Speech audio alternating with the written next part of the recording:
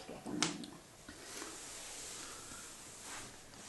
So Marion, who are we looking at the screen now?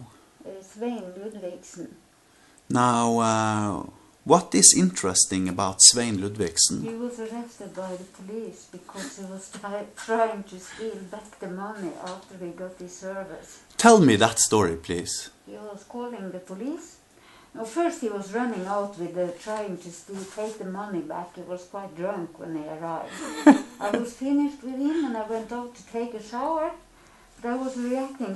He was suddenly running up the stairs. And I ran quickly after him and so, because I saw that he'd take back the money. How much money was it? Sitting in the room. About 2,000. And that's, of course, I presume, for sexual services? Yes. Yeah. And then I was running fast after him and shouting to the receptionist. He stole the money and I grabbing something out of his breast pocket. And I took a Visa card and 1,000 back. Yeah.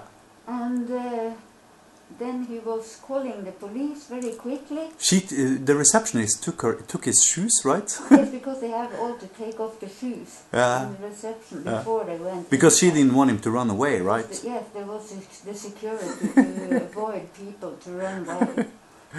So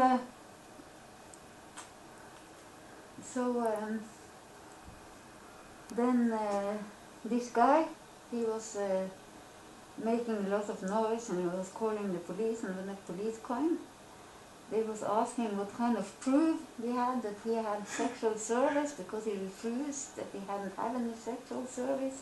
Then the receptionist ran down to the room and picked up a used condom and come back to the police and tried to give it to them and say, just analyze this. This is his sperm for sure.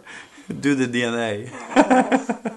And then he was a little bit blushing, and no, and then the police said you have to pay, and they wanted me to give back his Visa card and the receptionist to give back his shoes, but they say he had to pay first, and then he paid 1,000 more. That was the amount of money I was going to have.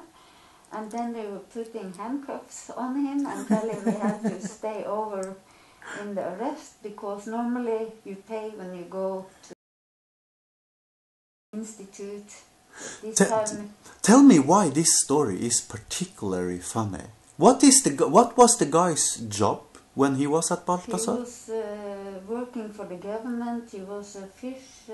Minister of Fishing Department? Yes. Under Kjell Magne Bondevik? Yes. The priest prime minister, right? Yes. From the Christian party? And what's so funny about it, it's not only that he paid for sex, but he's tried to steal back the money after. And that the police actually arrested him? Yes. And, well, I have a lot of funny stories from my job. Well, let's take one of them at the time. Tell me one thing. I see, obviously he's married. I mean, if you look at this picture, there's like a wedding ring here, and there's another ring here. Yes. And what's interesting about this other He's a ring? Freemasoner. Exactly. Yes. Thank you very much, Marion. Yes. You've been most kind.